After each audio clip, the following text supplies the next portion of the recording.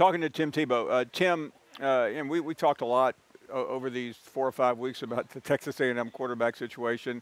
And I know you're the right guy to ask how a player who has struggled can suddenly be lifted up and play the game of his life. But how did Zach Calzada do it? I think, first of all, it starts with Jimbo Fisher having a really good game plan. And I think a good thing or a bad thing, depending how you look at it, I think they were preparing for Alabama for an entire year. And I really do think they didn't probably put in the same focus against Mississippi State and against Arkansas that they did against Alabama. But I think when you talk about Zach Calzada, the difference from Arkansas, Mississippi State to Alabama, it's just, I mean, it's crazy. Like, he's a completely different player, and I give Jimbo a lot of credit. I think he supported him enough through the week where he was able to play with confidence, and I think the first drive of the game changed the whole game. When he was able to drive down, score a touchdown against Bama, I think there's something that clicked in him that said, I can do this. And for the rest of the game, for the most part, he was very efficient. And I also think the way that Jimbo designed plays, you didn't see him necessarily going 1, 2, 3, 4. You would see him kind of go to a side. It would be 1 to 2 and getting rid of the ball. And I think the offense created a lot of confidence. I think success early created a lot of confidence. And you could see what Jimbo's been talking about. He has talent, but the rest of the pieces just weren't around him, and he didn't necessarily have it in him before that. I think with confidence. But you could see the confidence build throughout the game, and confidence changes any player. And it seemed like everyone fed off of that because, you know, you have an offensive line that has some really good players, but all of a sudden they were playing at a level that I haven't seen them play. Oh, they were so much better than against Mississippi State and Arkansas. The offensive line was being able to pick up blitzes, was working together, and did a really good job. There was not a lot of pressure on Zach the entire night. And I think that also tells me that I think there was just more effort, more critical thinking, more focus put in by A&M into that game.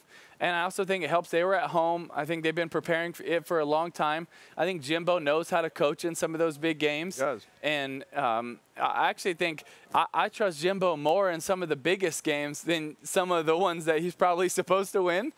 And, you know, so when you really look at it, you want to give A&M a lot of credit. But I think it was also shocking how they were able to turn it so drastically in a week. Well, I've sat with you countless weeks, and you've talked about, you know, I mean, I remember a couple weeks ago, a game that they lost, and before the game, you said, I think Jimbo will do, and of course I'm looking at it, and I followed you down the road, now, so that didn't happen, but it did happen this time because he is that good. Conversely, let me ask you about Alabama. You didn't come off of many losses in your career in college, and neither has Alabama. They usually come back really well. They will. I think I don't think it really changes much for college football. I really don't. I think it changes a lot for A&M. I think Alabama still, besides these guys, I think Alabama's still the best team, if not the second best team in college football behind Georgia. I mean, you're going to tell me the teams in front of them, Iowa, Cincinnati, or Oklahoma, is better than Alabama? Like, it's just, we all know if they played on a neutral field, they're just not going to beat them, and they're not as good. And I think Alabama will show up. They have too many playmakers. It was a perfect storm at a hostile environment where most of the plays went A&M's way and everything went against Bama. And I also think they just showed up and kind of thought, you know what?